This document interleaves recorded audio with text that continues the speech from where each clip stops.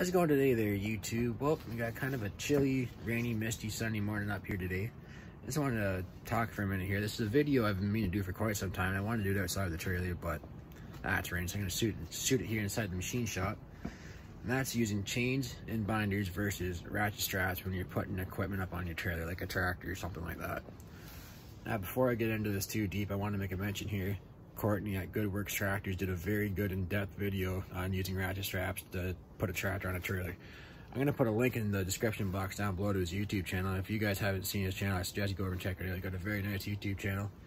Now, as far as using ratchet straps, I don't disagree with using ratchet straps. I've used them multiple times, hauling scrap metal, hauling cars and whatnot.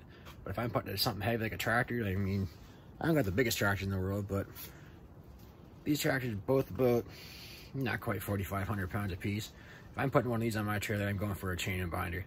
I do have the bigger grade 73/8 gold chain with the bigger binders, of course. So I think the binders are rated for like 33,000 pounds or something like that.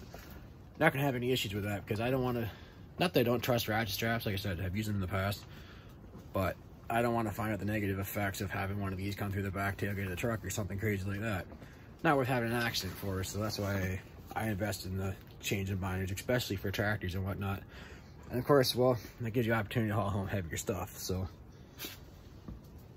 at the end of the day, you know, as far as tractors and whatnot go, chains and binders is the way to go for me.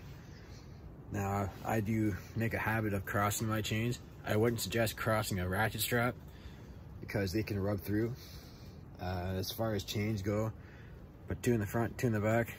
They want 4-corner tie down because they do classify tractors. It doesn't matter if it's modern day or an antique. A tractor is classified as heavy equipment.